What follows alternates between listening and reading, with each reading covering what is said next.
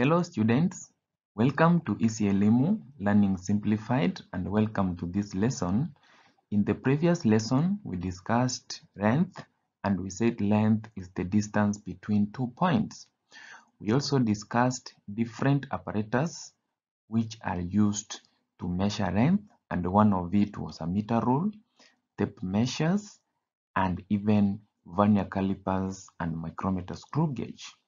In this lesson, we are going to discuss a meter rule, which was one of the standard apparatus for measuring length. My name is Albert. I hope you are enjoying the lesson. A meter rule is a standard instrument for measuring length, and this instrument can only be used to measure straight distances up to 100 meters. This means the scale of this meter rule ranges between 0 meter to 1.0 meter. This is the same as 0.0 centimeters to 100 centimeters, because we said 1 meter is the same as 100 centimeters. Another important to note on this instrument is that it is calibrated in centimeters, it is calibrated or graduated, or it has marks in centimeters and millimeters. Now, if you are keen, you are looking on the screen, you can look at the meter rule that we have there. Between 86 and 87, this one are in centimeters. These are numbers given in centimeters. And then between this 86 and 87, we have other 10 subdivisions. These 10 subdivisions are the one given in millimeters. Let me write properly. Are the one given in millimeters. So it means 1 centimeter, it means 1 centimeter is the same as 10 millimeters. Therefore, if we have our instrument, a meter rule, ranging from 0 centimeters to 100 centimeters, and 1 centimeter represent 10 millimeters, then it means the whole of this instrument has 10 times 100 millimeters, which is the same as 1000 millimeters. So this instrument can also measure distances from 0 to 1000 millimeters. Now, between 64 on this screen and 65, what we are saying, we have 10 subdivisions. Therefore, it means from 64, we go next, we go to 64.1, 64.2, 64.3, 64.4, 64.5, 0.6, 0.7, 0.8, 0.9, then 65. Then it means when you are using this instrument, you can only read, you can read directly a 1 millimeter. Or if we convert a millimeter to centimeter, then it means we will divide by 10, which is the same as 0.1 centimeters. And if we can change this one to meters, it means we will take 1 millimeter, we divide it by 1000, then it will give us 0.001 meter. What does this mean? The smallest number that you can read from an instrument, we call it accuracy. The smallest number you can read directly from the instrument is what we call accuracy. And therefore, when you are using a meter rule, whenever you are recording your distance or your length in millimeters, it should never be accompanied by any decimal place, so you will just write it as a whole number. When you are recording it in centimeters, you accompany it with 1 decimal place, because that is the accuracy of this instrument. And then when you are recording in meters, you accompany it with 3 decimal places. Accuracy of an instrument is defined as the smallest value that can accurately be obtained when you are using a measuring instrument.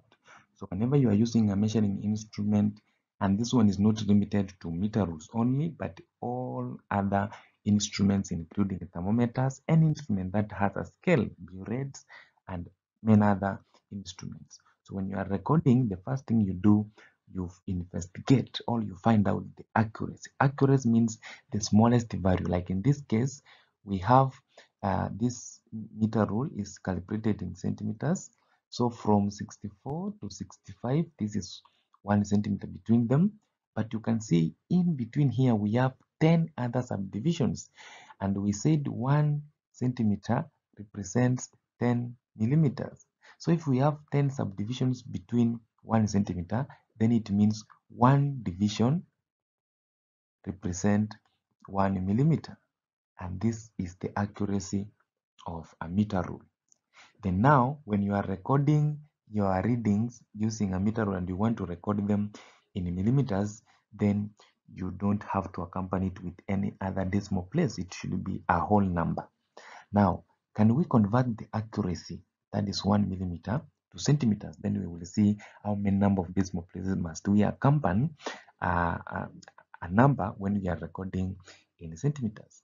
Now we said 1 centimeter represents 10 millimeters. Now, if the accuracy is 1 millimeter, can we convert this accuracy to centimeters? So it will be 1 times 1 millimeter, 1 centimeter times 1 millimeter over 10 millimeters. Then if millimeters cancel, then the answer will remain with will be in centimeters, and then it will be 0.1 centimeters. Now, how many number of decimal places do we have here? 1 decimal place. Therefore, if you are recording and reading from a meter rule and you want to record in centimeters, like in this case, if you want to record 65, then it should be 65.0 centimeters, because when you are recording in centimeters, it must be accompanied by 1 decimal place. Now, can we convert the accuracy, which is 1 millimeter, into meters? Then we will see how many number of decimal places must we accompany a reading when we are using a meter rule and we want to record in meters. Then we said 1 meter is equals to 1000 millimeters. Now, if the accuracy is 1 millimeter, then how many meters is 1 millimeter? Then in this case, it will be 1 meter times 1 millimeter, then divided by 1000 millimeters. So in this case, millimeter will cancel with millimeters, and then we will remain with our answer as 0.001 meter. Therefore, if you want to record a reading and you are using a meter rule and you want to record in meters, you must accompany your answer with 3 decimal place. Even if you are recording 1 meter and you want to record 1 meter, then it should be 1.000 meters. This is because we are using the accuracy as our reference point. So that if you want to convert to millimeters, you only multiply by 1000 and all the decimal places will go. Since when you are recording in millimeters, we don't need any number of decimal places. If we can do few examples to confirm what we have been learning, the question is, what is the reading at points P1, P2, and P3? P1, P2, and P3. So at P1, is the pointer at any mark on that meter rule? No. So what you do, you can decide to record the mark behind the pointer. Like in this case, if you record that, it will be 69.9 centimeters. Or you can decide to record the mark beyond the pointer, because you cannot read anything at where the pointer is. Or you can record 70.0 centimeters. But now for accuracy purposes, then you do average. If you want to record the correct answer, since we cannot read anything between there, then you have to do an average.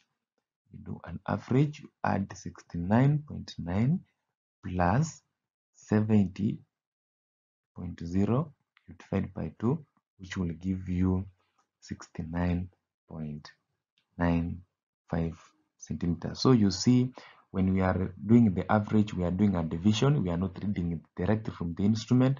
We can record it with another number of decimal places. But when you are reading directly, you accompany it with one decimal place. Can we go to P2? Are you able to read P2? Is P2 a pointer at a mark? Yes, it is at 71.0 centimeters. You accompany it with the correct unit. And then P3, is it at a point, the pointer, is it at a mark? Yes, it is 70, 71, 70.1, 71.2, 71.3, 71.4, 71.5. So P3 is 71.5 centimeters. You accompany it with the correct unit and correct decimal places of the accuracy of the meter rule. The second question is, what is the distance between point X and Y? So for us to get the distance between point X and Y, we would take the mark or the reading at Y, then we subtract the reading at X. At Y, it is 66.7 centimeter. Remember, you are accompanied with the correct accuracy, which is one decimal place. And then X is 64.4 centimeters.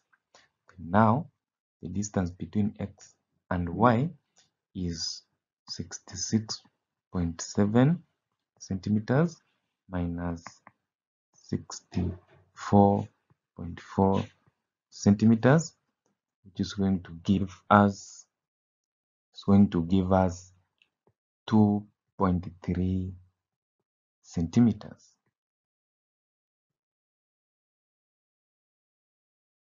The figure below shows a section of a meter rule used to measure length of a piece of wood.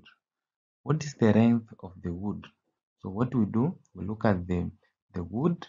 It is the far end here is at, let's call it Y, and then let's call this one X. So at Y, the reading is 5.5 centimeter, and at X, the reading is 2.5 centimeters.